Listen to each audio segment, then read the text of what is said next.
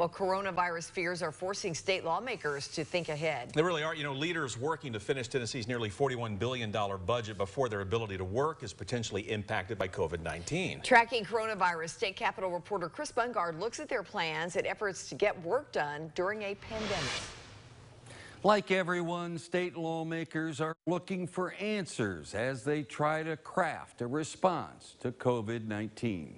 This is a threat, not just to people's health, but also to people's economic well-being. If we were to, say, recess for a couple of weeks or 3 weeks, we don't know that it won't be worse at the end of that period of time. Appropriating money for a yearly state budget is the only thing the Constitution officially requires of Tennessee lawmakers. The governor has indicated he'll speed up the process so the legislature could adjourn quicker than usual because of COVID-19.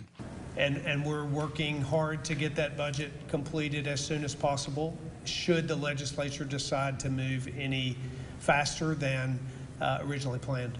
While potentially speeding up the budget process, more funds will be proposed by the governor to help hospitals, doctors, and people impacted by the coronavirus, COVID-19. The lieutenant governor, though, has added a cautionary note for the budget.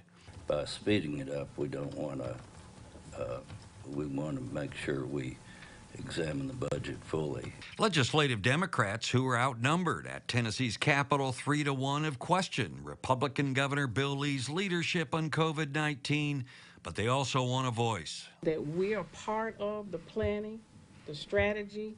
In the meantime, hundreds of bills are moving through the committee, but will they pass? So a major question remains for state lawmakers. How much other action will they take once a state budget is passed?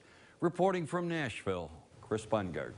Thank you, Chris. Now, at this point, there remain no plans to close the Capitol or other state buildings.